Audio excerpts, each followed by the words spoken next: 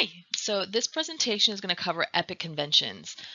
This is specific to World Lit. You're reviewing this while reading Gilgamesh, which is considered the first work in human history, the first written work in human history, and there is some argument on whether or not it's an epic, so we're going to review these conventions so you guys can kind of think of that on your own.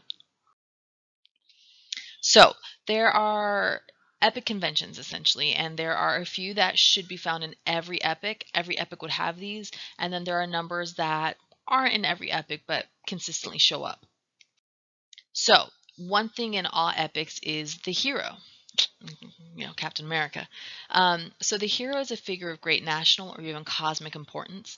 He's usually the ideal man of his culture, and I do say he because epics have traditionally been written with male heroes. He is often has superhuman or divine traits. He has an imposing physical stature and is greater in all ways than the common man. Now, hero in this instance doesn't necessarily mean what we consider hero now, which is a good person, Captain America. Hero can also be someone we consider bad. For instance, in Paradise Lost by John Milton, the hero is Satan. So,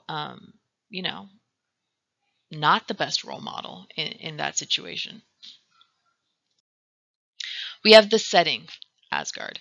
The setting is vast in scope. It covers great geographical distances, perhaps even visiting the underworld, other worlds, other times. I think you're getting my hint here that the Marvel Universe, comics in general, very much follow the epic conventions.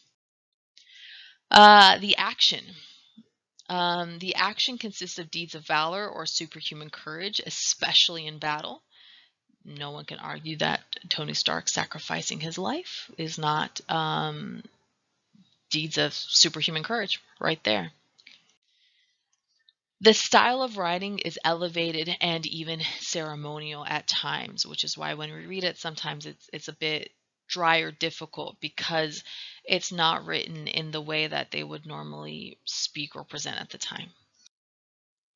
There are supernatural forces, and they typically interest themselves in the action and intervene at times to keep the story moving along or create conflict.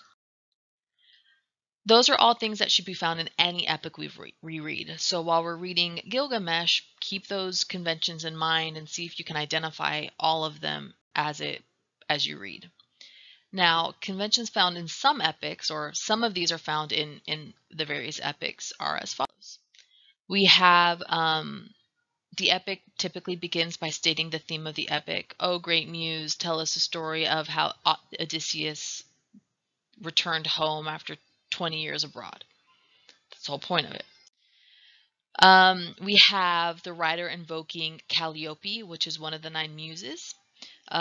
So the muses are the daughters of Zeus, and I can never pronounce her name, Menemse, which is the Titan goddess of memory.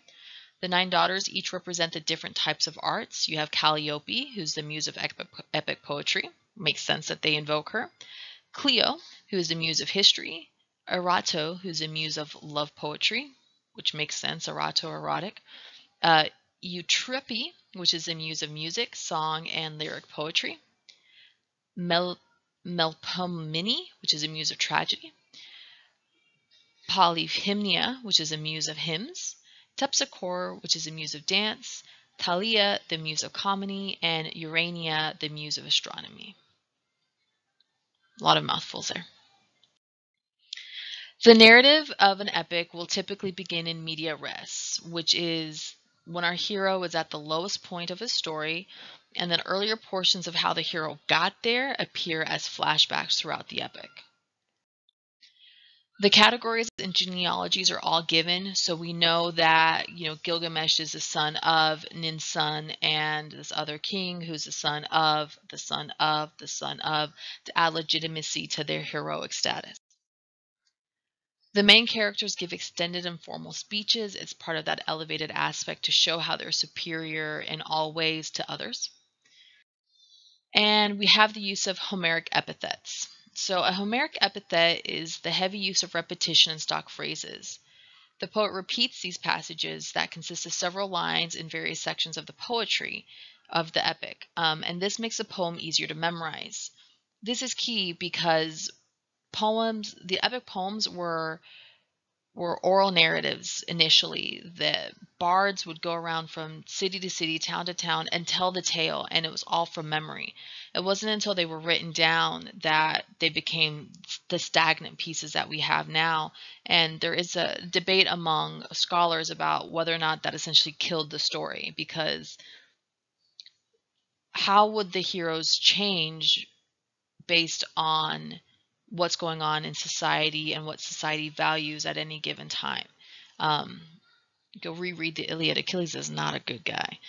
Yet he was revered back then as this amazing warrior. He's swift-footed Achilles. So it's interesting to think about how the evolution of that work died once it was written down.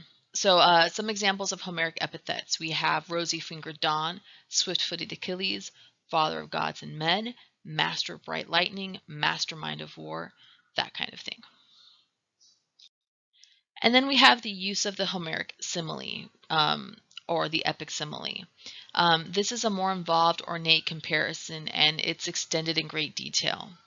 So for example, if you go to the Iliad, Book 6, lines 146 to 149, we have this Homeric simile. As is the generation of leaves, so is that of humanity. The wind scatters the leaves on the ground, but the live timber burgeons, with leaves again in the season of spring returning. So one generation of men will grow, while another dies. Very poetic to talk about the circle of life. And this concludes our presentation on epic conventions. I hope you enjoyed it. Make some notes, see how it approaches within the Epic of Gilgamesh, and if you catch anything that you want to bring up in an online discussion, please, by all means, do so.